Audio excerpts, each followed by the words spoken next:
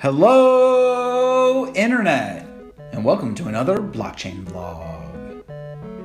In this episode, we'll be checking out the ledger Nano S and the HD wallets it has on Ethereum Geth. Here's the device. It's pretty small and compact. I like it a lot, and it's not too expensive. Pretty simple with just a couple of buttons here on the top. I personally like to flip it over and stick them on the bottom. But let's go ahead and show you how to get it set up for the first time. To get started, go ahead and plug it in, and you'll get prompted for your PIN. I'm assuming you've gone ahead and initialized your ledger at this point, and I'm just demoing how to integrate HD support into Geth. So log into your device, you'll see your applications, Bitcoin, Dash, Dogecoin, Ethereum. And you can activate Ethereum by pressing both buttons. And you'll see the screen, use wallet to view accounts. What you want to do is scroll past it into the settings and head over to contract data and ensure that's set to allow. Also, your browser support should be disabled. When you're done, you can go back and you can quit the app when you're done. And that's all you need to get set up using HD wallets on Geth. For this next part, we're going to go ahead and use our Chromebook, which we set up in our last video, and log into our Ubuntu session. If you remember that video, you need to type sudo start xfce4 from your shell in Chrome OS. Once you do, I'm just going to open up a terminal window here and check out my Geth version. I've already upgraded, you can see 1.5.9, but I'll go ahead and help you update if you've got 1.5.8. The first thing you want to do is change into your go-ethereum directory and then run git fetch origin. In that synchronization, you should see a new tag for v1.5.9. We just want to git check out that tag. And then we're going to go ahead and make it just like we did before.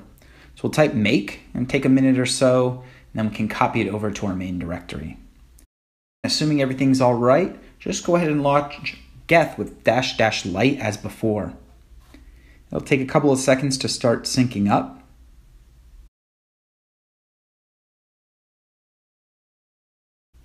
And in a separate window, I'm going to go ahead and run Geth attach. So allow me to interact with it and check my accounts. As you can see now, I have no accounts. It just reports null because the device isn't plugged in.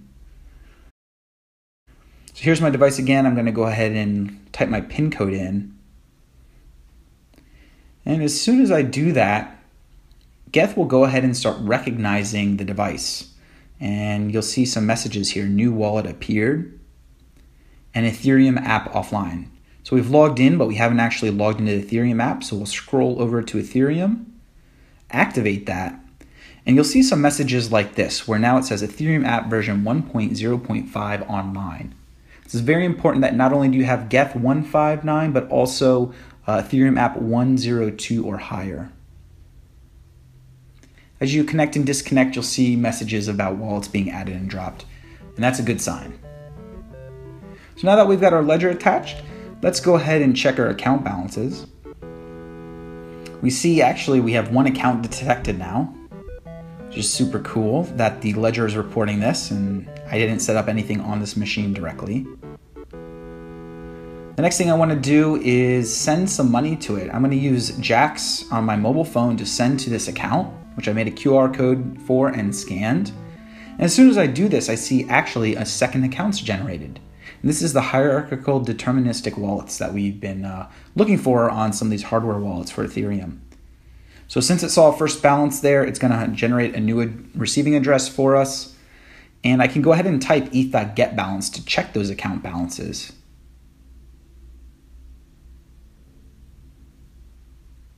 So here I'm typing eth.getBalance, account 0, and you can see the balance there.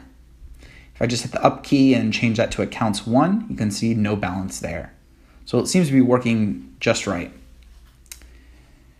Now after some trial and error trying to get a transaction sent with the appropriate amount of gas, I figured it out finally. I'm just deciding to send one way from one account to another. So go ahead and type this transaction here, and what I want to show you is what it looks like on the device.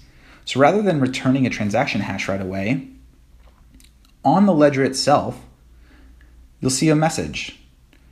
Actually, a few messages. First, the amount, and then the recipient address, the value, the fees, etc. And it'll be prompting you for approving the transaction. You just want to go ahead and click the check mark, and as soon as you do, you get a transaction hash, just as you would have expected had you sent it from a normal account loaded into Geth.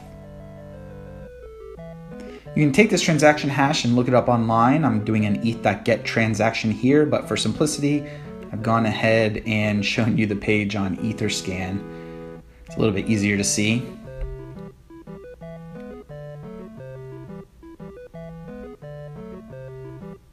And I can check the balance of that new account and verify indeed it is one way, and check that the first sending account is decreased by a little bit more than a way because we had to pay gas fees.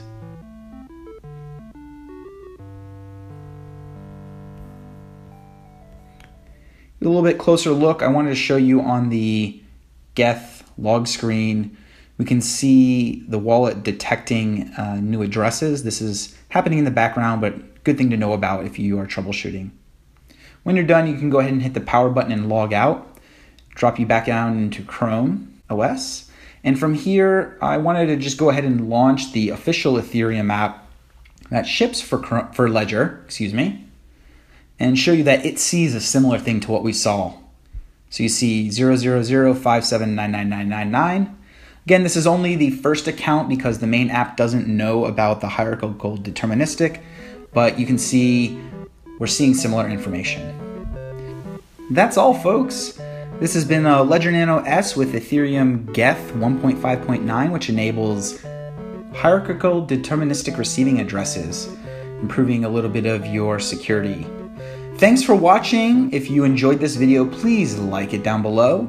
And if you want to make crypto great again, go ahead and share this with your friends on Twitter, Facebook, Instagram, whatever social media you use.